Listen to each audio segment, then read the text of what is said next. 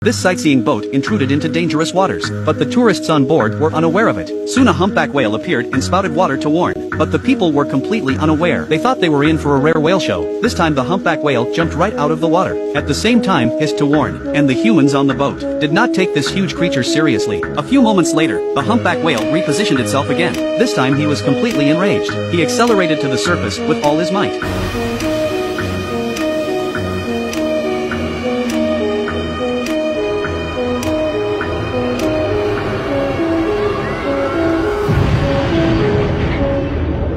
The whale, weighing several dozen tons, falling vertically from tens of meters above the sea, instantly splitting the ship in half. It was then that the passengers realized the danger, and not far away, a group of killer whales were also coming in this direction. Also coming was Kimura. As a marine researcher, he happened to be in the vicinity, so he started to carry out emergency rescue. But by now the killer whales had already arrived at the scene, and started to attack humans. In the face of this ocean giant, humans could not be more insignificant. They bite a child, not even bite without bite, directly eaten alive. The lucky ones were saved by Kimura on the boat, and others can only fall into the whale's meal. But the weird thing is, whales are not aggressive creatures. It is easy not to harm humans, and what was puzzling to Kimura was that, after the attack, one of the killer whales ran aground, and there were many wounds on the outside of his body. It is known that among all creatures known to man, no orca has ever caused such damage, and the strange thing doesn't stop there. On the other side, Casey and her colleagues. Casey and his colleagues were putting a sonar detector into the water. That's when David finds a floating object. Casey picked it up with a hook. It looked soft like a kind of taiyaki, but Casey took out a lighter. The floating object was instantly ignited.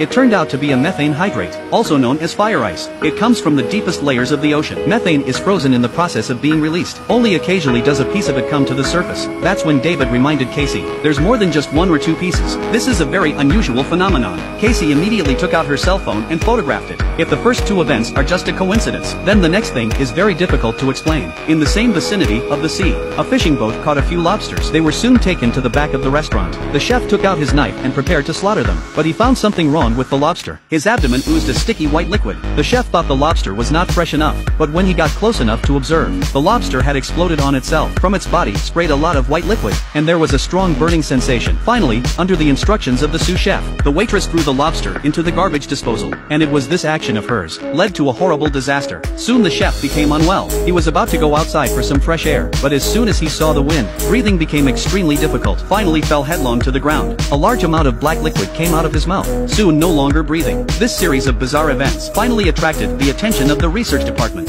They sent a huge research ship to explore the sea. Soon the submersible reached the bottom of the ocean. At first there was nothing unusual, but then a white object suddenly appeared. After zooming in, they were surprised to find white object appeared on a group of unknown creatures. In the current knowledge of human beings, under this kind of environment and temperature, there can be no living creatures. In order to find out the truth, they caught a worm for research, judging from its size and teeth. This kind of worm has not existed before. Could it be a new species with a mutation? Or maybe it didn't come from Earth at all. But what is certain is that the strange events that happened before must be related to this worm. So we decided to enter the sea again to explore, and this time we brought a special drill. The submersible came to the worm area again, but to everyone's surprise, in less than a day's time, the worm has grown several times in size. The captain immediately ordered to open the drill to see what is hidden under the sea. But soon after the start there was an accident. The drill seems to have disturbed something. It caused a strong vibration and sound.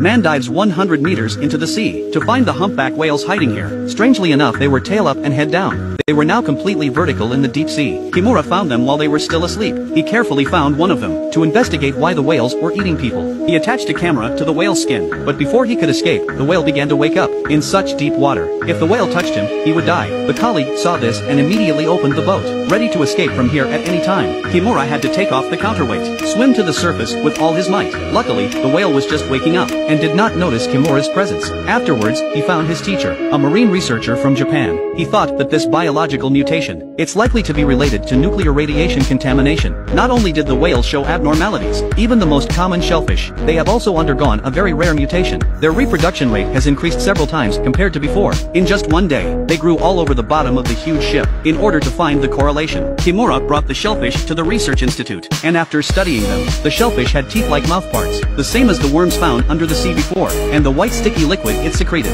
It also looked like the one secreted by a lobster a few days ago. The people who were touched by the lobster's liquid at that time. After that, they all died after failing to save their lives. It seems that this liquid is very deadly, and in the body of the dead whale, a similar white liquid was found in the dead whale. What's scary is that this mutation has started to spread from the deep sea to the city. This couple was talking on the bridge. They accidentally dropped their book into the sea. The disturbance of the book awakened a large number of mutant jellyfish, and slowly emerged from the water, and the pollution of the water caused a large number of human discomfort. Medical system instantly collapsed, and from the infected body, surprised to find, a parasite appeared in their blood, and at a very fast rate, it eats blood. That day, Kimura received a signal. The previously installed camera suddenly appeared. He drove his boat to the signal area. He retrieved the camera and brought it to the institute. Then he immediately opened the video to view the truth that caused all these mutations. Will it appear in the video or not? And as the whales swam deeper and deeper, a horrible thing is about to appear. From the eyes of several people can easily see. This kind of thing is absolutely subversive existence.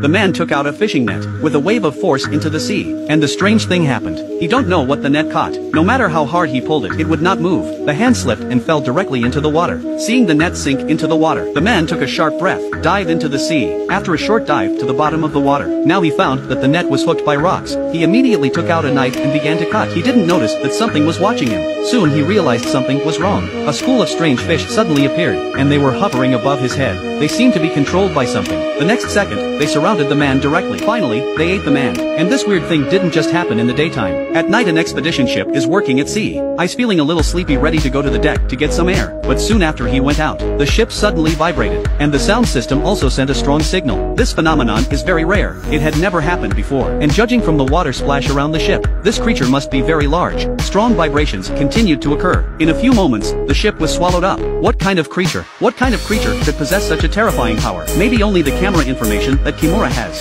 can give the answer. This crab was affected by nuclear wastewater. Its body turned snow white. The woman was frightened by its appearance, but the man laughed at her for not being nervous. But the next second he couldn't laugh anymore. At that moment, a swarm of crabs came rushing in. They were affected by the nuclear radiation. The crawling speed became very fast. The two men did not have time to think about it and ran. In the nick of time, they started the motorcycle. This kind of crab is different from other crabs. If bitten by it, it will certainly be dead or injured. Due to excessive tension, the man lost control when turning. Instantly became a meal for the crab army. And what's even more frightening is, this level of mutation have appeared one after another across the country. Their movements are very uniform. Seems to be controlled by some kind of force. To solve the mystery, we can only rely on the video that Kimura took. But after repeated studies, they found that the whales in the video were attracted by a mysterious glowing object, diving vertically to the bottom of the sea hundreds of meters deep. But what exactly is the origin of the glowing object? For the time being, there is no answer. The situation is urgent. Experts proposed to the top management, stop all fish hunting around the coast. But in order to save the economy and jobs, decisively rejected their proposal. They had no choice but to carry out salvage exploration, and send submersibles again,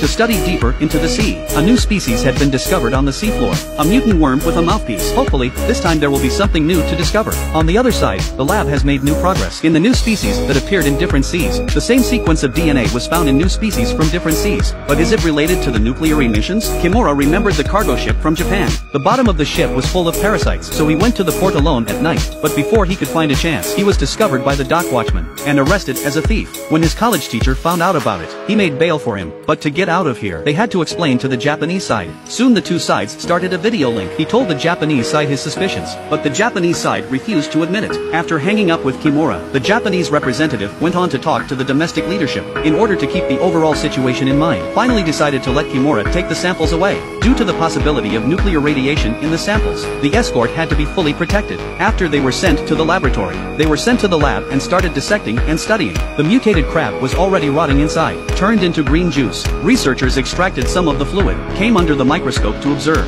What was found in the crab's body directly overturned everyone's perception. This crab was exposed to nuclear wastewater radiation. All the tissues in the body turned milky white. A few days ago they suddenly mutated, on a large scale on the beach, and attacked the fishermen nearby. They are supposed to be the lowest level of creatures, but why do they have such high intelligence and behavior? Through the study of the crab's internal tissues, it was discovered that their cells had already mutated. They are controlled by a mysterious germ. That's when it dawned on everyone. The recent whale attacks on humans, and the white fluid shot out of the lobster's body, should be infected with this germ. They control the mind of the infected body, and launched an attack on humans. This speculation is very bold. If this is really the case, it would overturn all human perceptions. To further formalize the speculation, Kareem took the high-tech equipment to the area where the whales attacked humans, preparing to continue to observe the whales' movements. After arranging everything, he was just about to leave. There was a strange phenomenon phenomenon around him. A large number of seabirds suddenly appeared. This is very abnormal. At this moment the tide was reversing. The fishermen nearby knew very well. This phenomenon means that a tsunami is coming. They immediately began to evacuate and flee the beach. In less than a few minutes, the waves were like a high wall, rushing towards the land. Waves of tens of meters high rose up from the ground. Everywhere was a mess. In a critical situation, Kareem managed to escape from the area by plane. A press conference was held immediately afterwards. Experts believe that the sudden tsunami is likely to be related to the mysterious germs. Not only can they control marine life, the power they possess is beyond imagination. This suspicion is basically confirmed. But where are the germs coming from? They think it's not just the nuclear wastewater. There must be some higher power controlling it. Even an extraterrestrial civilization could be ruled out. But to continue the research, it would take a lot of money and manpower. So they applied to the government for financial support. Kareem gave a detailed description of the situation, but that's a ridiculous claim. No one would believe it. Their request was eventually rejected and ordered to stop the research. Without the support of the government, it was difficult to sustain the research. When everyone was discouraged, the Japanese representative suddenly approached Kareem. He offered to bear all the costs alone to support Kareem's research, but there was one condition. Any results from the research, he would be the first to share them. Although Kareem did not understand his intentions, but it was a rare opportunity for their research team, so they agreed to do so. Then he announced the news to everyone, and was ready to leave for the deep sea immediately. And before they left, everyone went home to see their relatives, because they all knew in their hearts, this research is very dangerous. It is very likely that they will never return. This is also considered to be the last goodbye to the family. But at this time, no one knew what was waiting for them will be a ceiling-level disaster. This is a species that mankind has never seen before, a collective intelligent creature from an alien planet. They have no fixed form. They have been hiding quietly in the depths of the ocean, until humans discharged in wastewater into the sea, which led to the destruction of their living environment. So they decided to fight back against mankind. Millions of strange worms appeared on the seafloor, even the gentle whales, and human-favorite lobsters were manipulated by them and attacked humans. They even caused a 100-year tsunami. In order to solve this extinction crisis, the research team, led by Kareem, ready to go to the Arctic to find out, because through research, this is the place where these alien creatures converge. At this point, for everyone, no one knew what was going to happen next. Soon the ship arrived at the designated location. Through the sonar, they were surprised to find there was a baby-like cry coming from the bottom of the sea. Seems to be sending some kind of signal to humans, but with the technology we have now, there is no way to decipher the meaning. So Klaus and Carrie decided to take a submersible to the depths of the sea to see. Soon they arrived at the bottom of the sea. That's when the radar came back.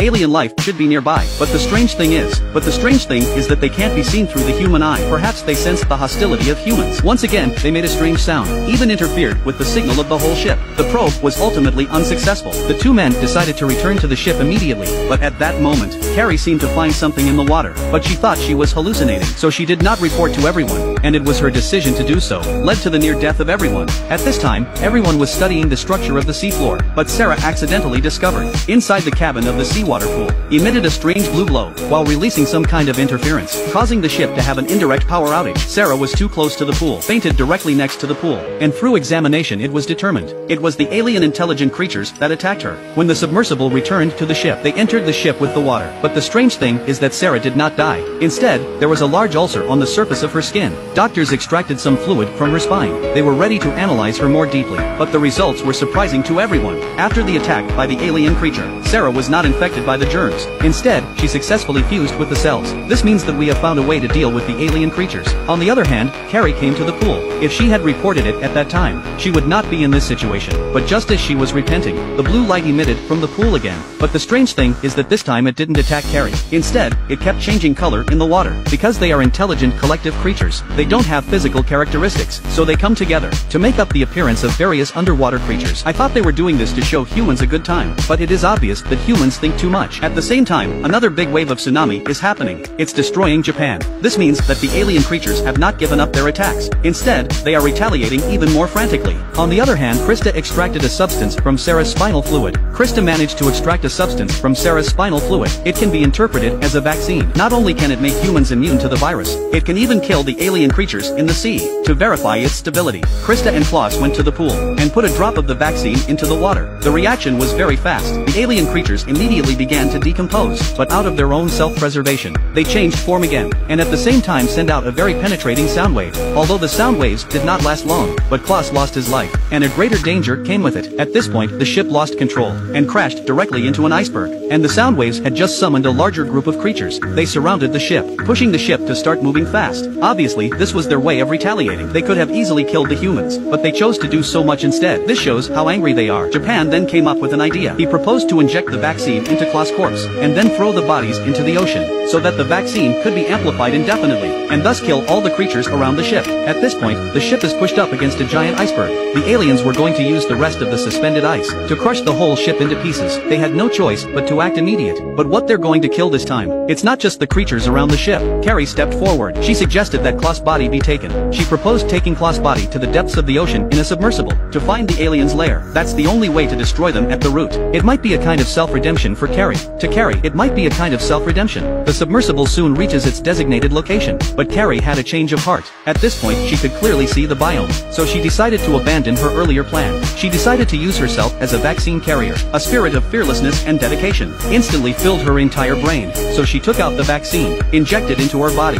Then she opened the hatch of the submersible. The water came in instantly. No one knows if she regretted it or not. The water soon overtook her. But a strange thing happened. Instead of being afraid of the alien creature, instead, they approached with great interest. They even fished Carrie's body out with their own hands. This image is like a ritual. But then a miracle happened. The ice gave up attacking the ship. The people on board were successfully rescued. Perhaps in their minds, Carrie must have managed to kill the creature, to end the creature's attack. But it's not that simple. The scene shifts to the bottom of the ocean. Carrie's hair starts to change color. And from the look of it, the alien creature seems to be merging with Carrie, continuously into her body. And the last scene also confirmed this suspicion. A few days later, Carrie appeared on a beach. She slowly opened her eyes. Her pupils had an eerie blue light.